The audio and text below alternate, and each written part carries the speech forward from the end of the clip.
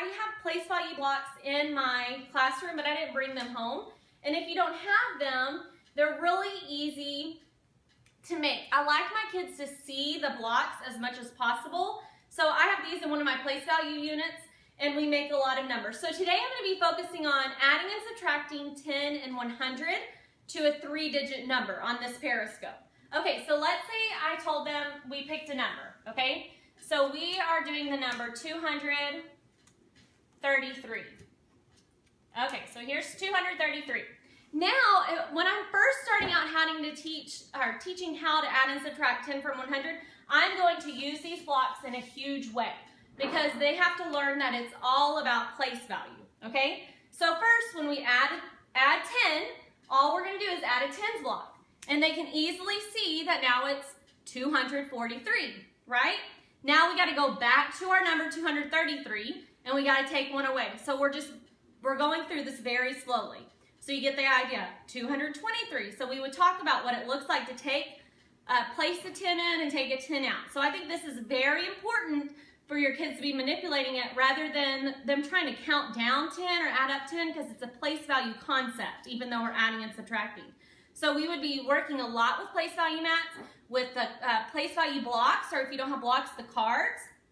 And then we would transition to doing the kind of activities that I'm showing you, okay? So I'm going to show you activities on how to make 3-digit numbers. Now this is like if I just always told them the numbers, like if I was always saying, okay, make 199, make 753, that gets really boring, okay? We're going to be having to do a lot, like expanded form, standard form, a lot of things with these numbers. So let's make numbers fun. Let's not make them so boring, okay?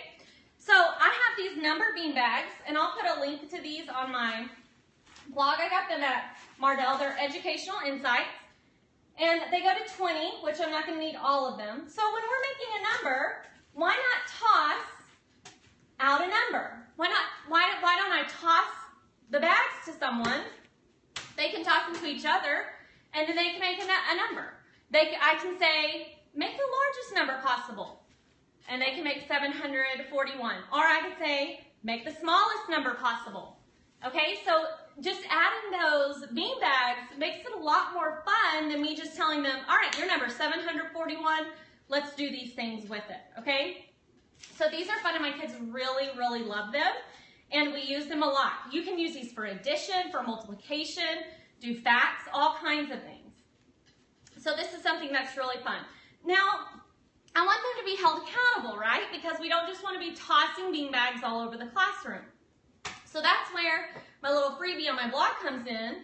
This is it's called a place value party. I just gave it a name. So they could write the number 741.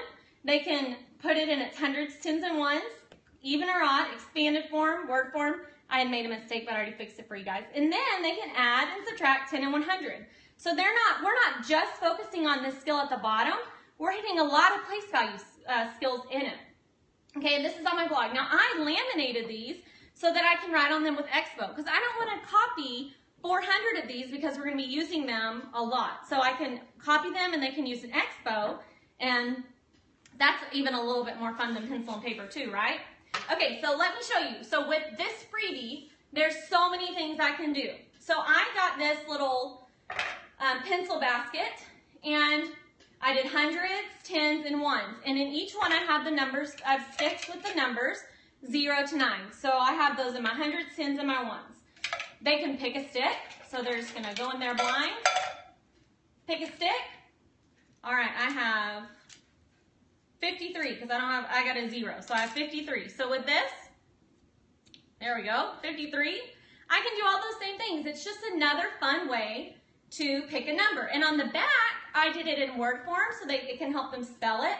So you can see like and even expanded form I could do really easily, because I could have 753 and there's my number. Super simple. If you don't have this cute little caddy, use cups. So easy. And popsicle sticks are really cheap. These came colored, but you could, I mean, if you really wanted to paint them, you could. Or you could just use the regular popsicle sticks, okay? So that's a fun way to make a number. All right, while we're talking about making numbers, this one is so cheap. I actually learned this one a long time ago. These are the cheapest kind of cups that there are, styrofoam cups. And I have 3 of them here because I'm doing hundreds, tens, and ones, right? So I put the numbers from 0 to 9 all around the edge of the cup. And I did it on 3 cups. If I was doing thousands, I would use another cup, okay? And then on the one on top, I have one with an arrow. So my kids can spin to make a number. Now this won't be as random unless they close their eyes, but it's still fun, right? So they made the number 594. And you could even do color codes, like if you want these hundreds to be a color, tens to be a color, ones to be a color, that would also be helpful. I only had black with me today. So they made the number. They can make the number and fill out the little sheet. Easy as pie, right?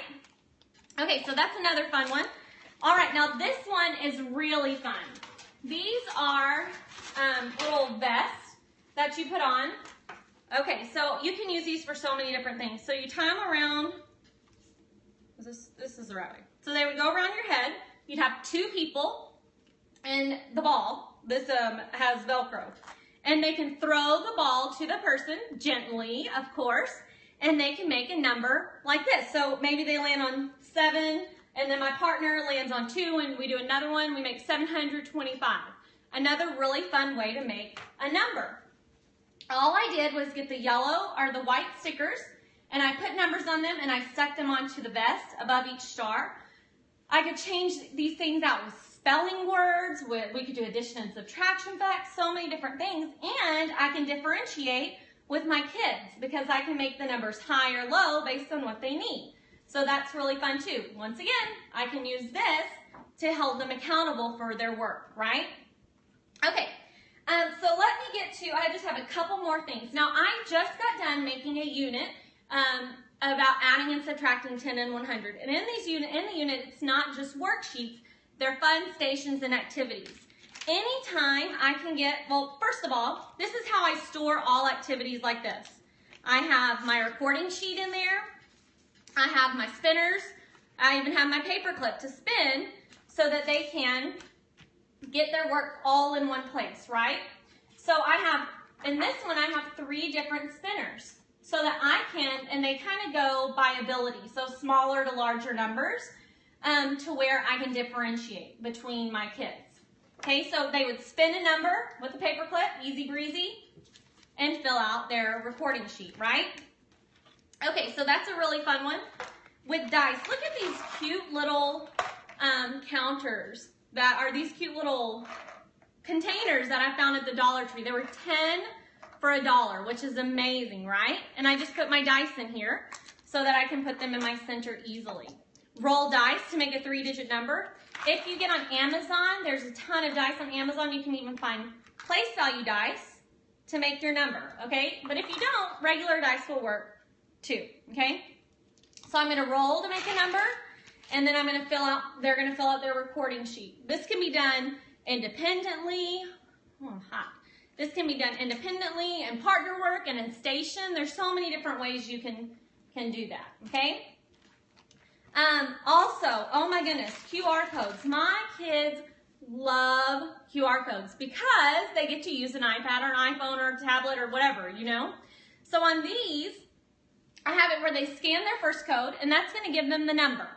And then the next code is going to tell them whether they need to add or subtract 10 or 100. So this might be 554 plus 10. And on their recording sheet, oh, that's not the right one, it's this one. On their recording sheet, they're going to do their code 1 number, their code 2, their equation, and then they're going to solve it, okay? And so that's just another fun way. See, we're doing the same thing with all of them. It's a lot of practice that they're getting in, but I'm presenting it in a different way, which makes it a lot more fun for my kids, and they're not bored during their math stations or instruction, okay? Same thing with this, just making puzzles. They love manipulating things and putting things together. So these are puzzle pieces that are in that unit as well. So there's just a bunch of different things. Last thing I want to talk about is combining skills, okay? Because when I'm doing place value, I want to combine a bunch of different skills with it. Why not combine counting coins with place value, okay? So I've got my little bag of coins here. I just filled it with a bunch of coins. I'm going to just pinch out This is called pinch and solve. So I'm going to pinch out some coins. So my skill here is counting coins, and then I'm going to add and subtract 10 and 100, right? So I'm going to pinch out, I have 60 cents here. Or this is just add and subtract 10. So I have 60 cents. I had to count my coins, and I have to write that down. Then I have to do my equation, and then I can add and subtract 10 to that number. So that's just another fun way to do it. Put it in a bag, let them close their eyes and grab it out. That's a lot more fun than me just giving them all the numbers and we're constantly adding and subtracting 10 and 100. These are just a bunch of different ways that you can make it fun. And these are cheap. Like these things are like $1 for 50 of them. Popsicle sticks, so cheap. You probably have dice laying around your classroom. So I wanted to bring some things to you that you probably already have and know about, but maybe you haven't thought to put them to math in this way. So that's all I have for you. I'm going to come back and turn this off. Do you know how to turn it off? You swipe down.